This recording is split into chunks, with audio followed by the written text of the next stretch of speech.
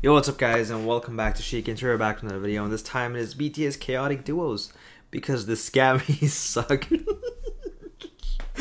Chaotic duos part 2.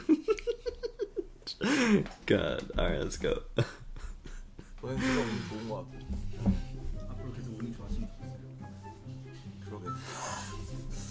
지금 이제 오늘 쓸 때가 지금 당장 지금 1월에 있거든요. 혹시 뭐 그램이라고 들어보셨는지 모르겠는데.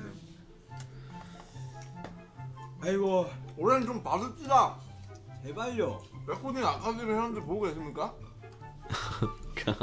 저희 후보 1번 BTS. The way they're eating is so appetizing.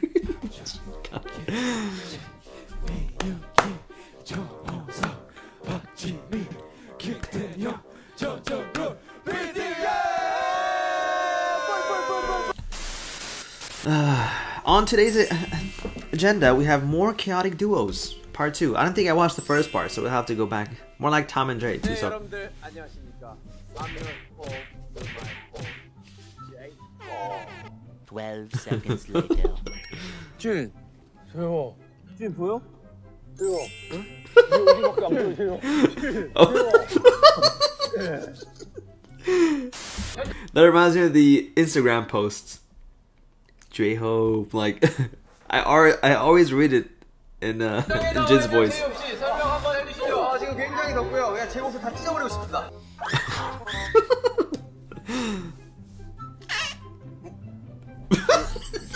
아무 소리 아닙니다.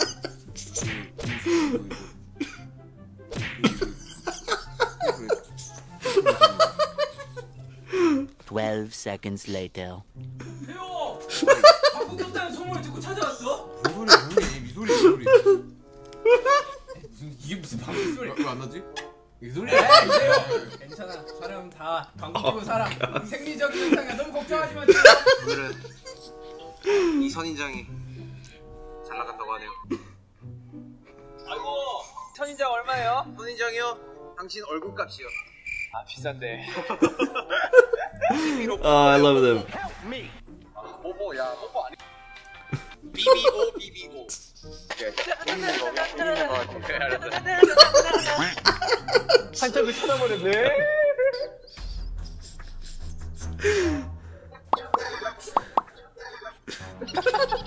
확실한데요? 아, 정말 개인적으로 저도 Be quiet. 하나 선물해 드릴까요? 네네, 선물 좀 감사하죠. 하세요. 야, 이거 냉정하네요. 네, 그럼 여기서 인사를.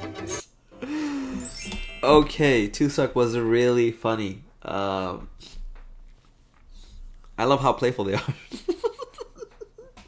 God, yes, you know, I see why it's called chaotic duos.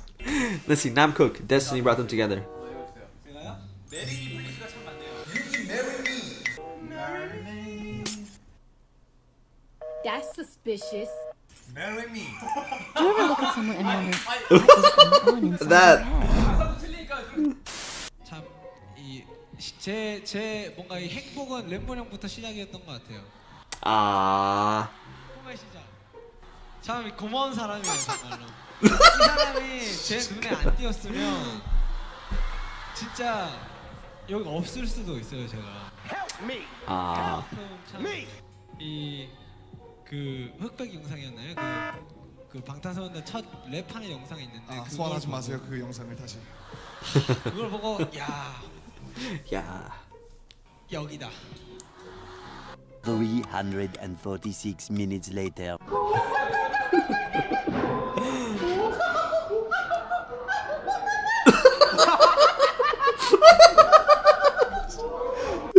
Oh my god, harmonizing. They're even harmonizing.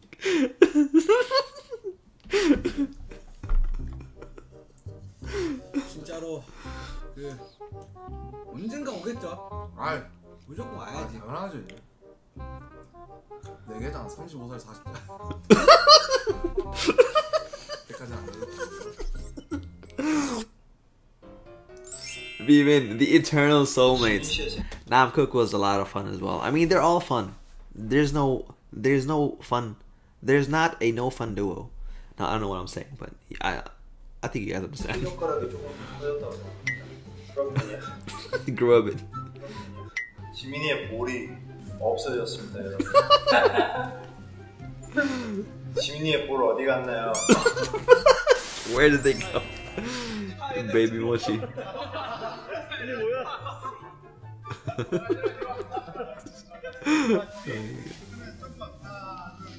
Nope.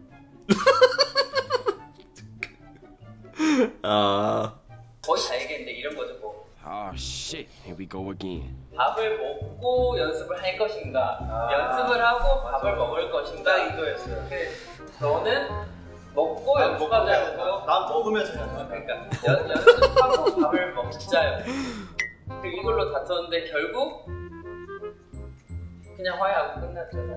아니요, 이것도 뭐 우리 2주 동안 얘기 안 했었어요. 그래가지고 예민해져서 저희가 그때 저희도 좀 예민했었어요. 멤버들 전체가. 다른 사람도 예민하니까 나가서 싸워! 결국 저 휴가 나갔죠. 술 마시러. 네. 나가고 그리고 제가 취해서 우리 그때 기억나요? 뒤에 공원에서 둘이 다시 만나가지고 얘기하다가 제가 막 취해가지고 태영아 이거 아니다. 저거 영상 안까지 있어요. Oh god. 얘도 진짜 잠깐만. 네 이러면 안 돼. 저 안까지 있습니다. 진짜 우리가 싸웠는데 술 먹고 기분 안 좋아져서 왔는데 네 이러면 안 된다 이러는데 그거 영상으로 찍고 있는 애가 얘요. 태영아 오이 그냥. That is so. Well, I'll talk about it after this. 해줘. 그리고 야 그다음 인터뷰 누구야?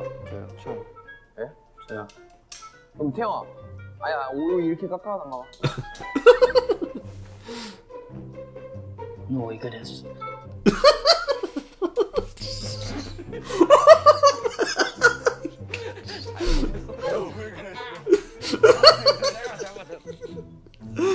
Oh god. 여러분 오늘 뭐 하고 있어?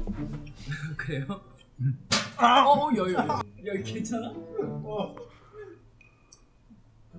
곰돌이 여기 전등이 머리 봐. Teddy bear bumped his head on a lap. Oh. Well, beaming the eternal soulmates. That was, you know, you can't help but smile when you watch these little duo moments. But honestly, that dumpling incident, you know, it shows how strong their bond is when they can look back and just have such a nice laugh about it, even though, you know, at that moment they were having a little bit of a disagreement or an argument. It shows how mature they are.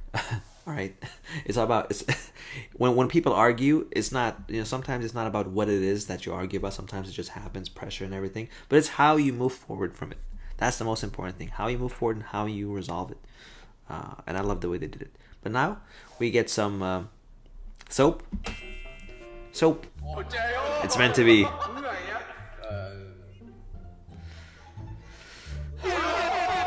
I mean, that is wow.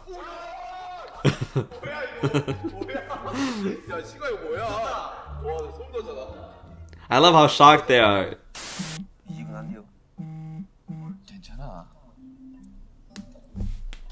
Sorry. We can go back a little bit.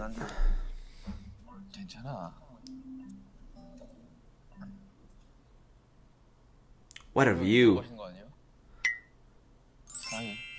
Oh my god. 슈가. 우리 호비. 슈가. 2022년 되게 고생 많았고. 네네. 자, 네네. 그러니까 우리 2021년에는 다들 아프지 말고. 네네. 우리 다 화이팅 합시다. 파이팅 형. 건강 잘 챙기시고. 네, 여기까지 하겠습니다. That was nice. 네, 다이너마이트. 네. 여기 써놓은 거 하게 된 계기는 뭔가. 다이너마이트. 네. 여기 써놓은 거 하게 된 계기는 뭔가 심장 뛰는 일이 별로 없더라고요. 이렇게 형 심장 뛰게 한번 해드려요? 옛날에 약간 감정이 좀 올라와요, 형. 카메라 새롭긴 하네요. 오늘 나 후배한테 좀 당할 뻔했어. Our tennis player. 오늘의 재발견 저희 후배죠? 아닙니다. I mean, yeah, it was great. 마슈가형 사진 해줘야 돼.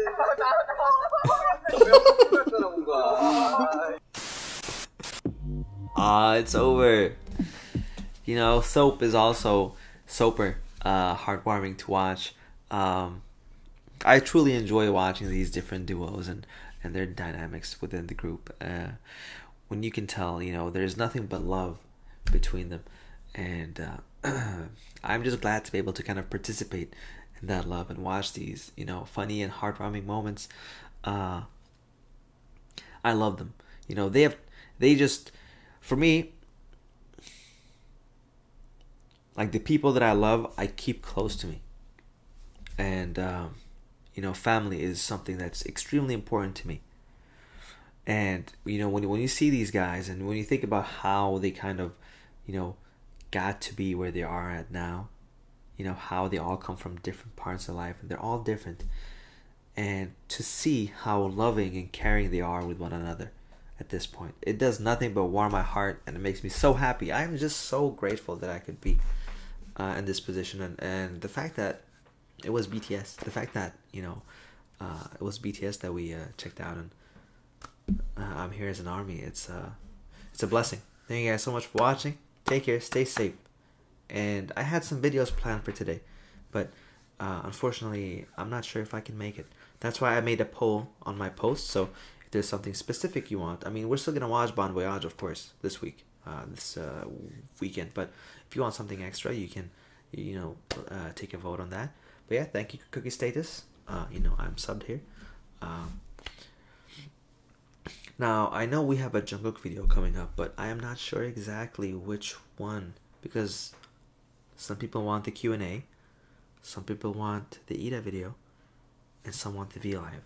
I'll see which one I can do. I will do all of them eventually, but I feel like I'll do the Ida's video first.